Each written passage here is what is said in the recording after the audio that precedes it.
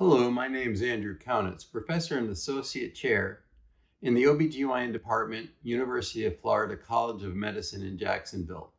Today I'd like to discuss extended use of GnRH antagonists in treating patients with symptomatic uterine fibroids.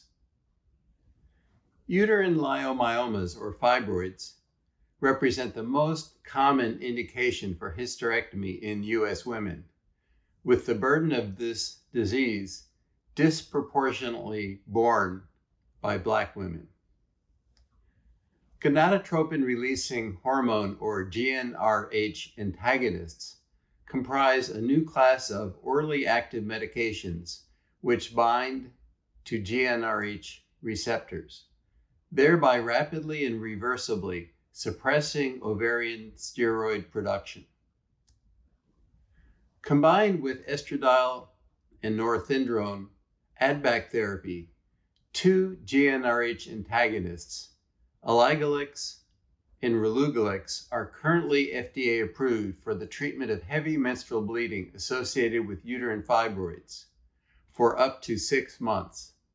Full disclosure, I participate in an advisory board for Myovant, manufacturer of relugolix.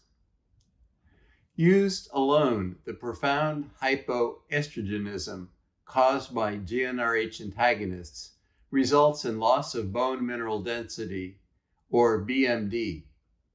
This decline in BMD is attenuated by hormone add-back therapy.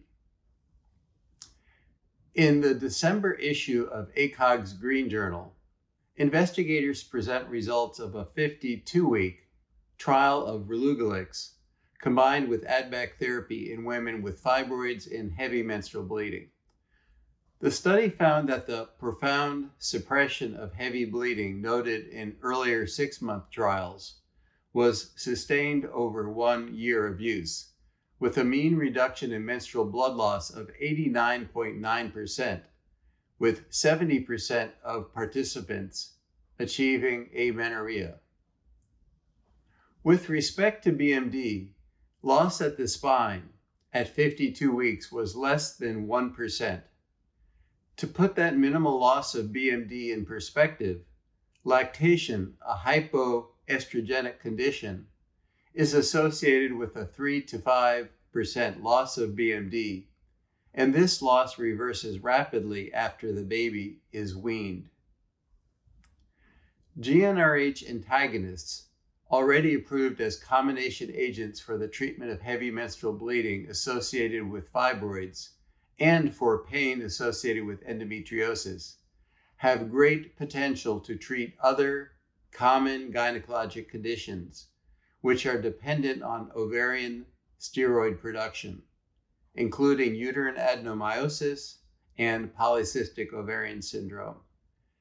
It's my hope that these reassuring 52-week data will lead to eventual approval of combined GnRH antagonist therapy for longer periods of time, thereby increasing the clinical utility of these novel and important agents. I'm Andrew Kaunitz. Please take care of yourself and each other.